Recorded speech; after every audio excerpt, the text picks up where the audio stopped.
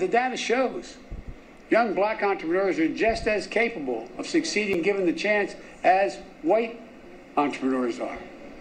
But they don't have lawyers, they don't have accountants, but they have great ideas.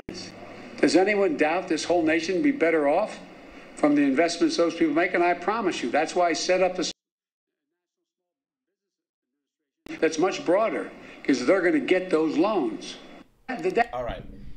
Interesting video. There's quite a few things I want to talk about from this video.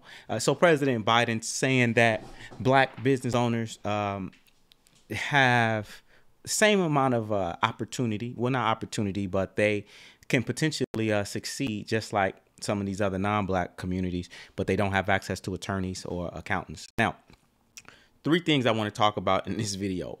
First thing, and that is business longevity. You want to build a process and you want to build relationships. I gotta nail down the 2 most important relationships usually are, well, 3. One is your attorney. You must have a powerful attorney. All right. Your attorney is going to create the contracts, the deals. They're going to protect you. They're going to let you know. It's not just even the law. The attorney has other clients that are doing what you're trying to do. So your attorney could be a resource to connect you and plug you in with other people in relationships and other clients they have. So that attorney is extremely valuable. And many times you do not have to pay the attorney up front. That's just like in real estate. Some attorneys get paid at closing. So it's not always as expensive as it may seem. All right. So you got to have attorneys and accountants. They're going to be the ones that hook you up many times with the distribution companies, etc. Second, you also want to have a good marketer. You got to have, okay, because no matter how good your product is, you got to have the word out. You got to have the message, and you got to keep putting that information over and over again. But let's go a little bit deeper, right? That was just point 1 I wanted to talk about. But point 2, the problem is not that black people don't have access to attorneys and accountants, because there's a lot of black attorneys, a lot of black accountants, but we have a lack of capital, right? To be able to understand how do we afford them, pay them, but not just the capital, but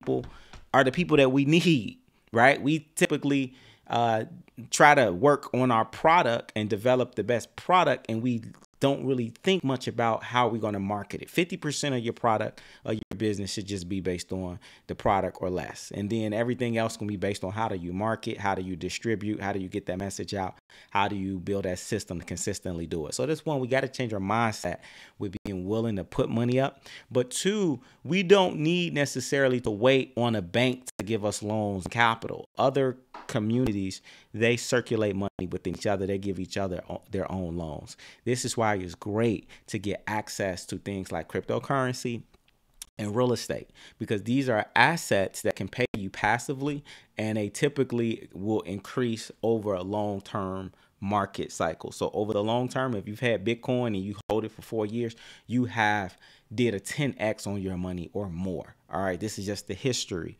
And many other coins are similar. Even when the price goes down, long-term assets are valuable, and you can then get loans, and you can get yourself a loan. That's why crypto is so amazing.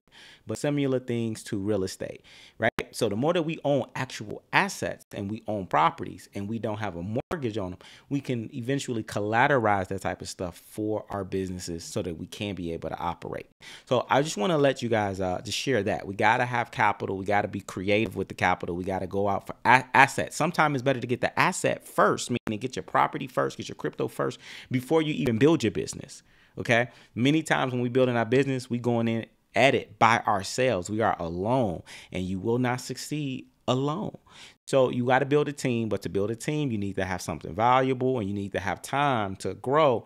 And the only way you get time is if you have some money on the side. That way you can pay your bills. And many times that money comes in because you own some type of an asset. All right. And many times those assets come when you have relationships, because the relationship with this channel is going to show you what cryptos are some of the best cryptos that are safe and less risky than the others, where you can start this whole process.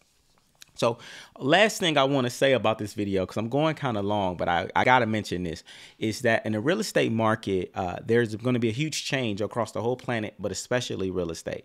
But this is what's happening. So Biden just passed a bill by 2030 or 2035. They want all properties in the United States to be green. What I mean by that is energy efficient. So the old fossil fuels, that, and they're going to be taxing people if they don't convert their stuff over. So that means we're about to see automobiles are going to no longer be like gas automobiles. It's going to be all electric houses, electric everything, green energy. And so with that being said, there's going to be a lot of people that are going to lose their properties because they're not going to have the money to convert a property. They're not going to have the money to keep that. So we're about to see a huge shift in the real estate market. And so this is a great opportunity for those that are savvy and that are ahead of the game, ahead of the curve, and that are planning and being strategic about this. But there will be a change, so we have to brace ourselves for that impact.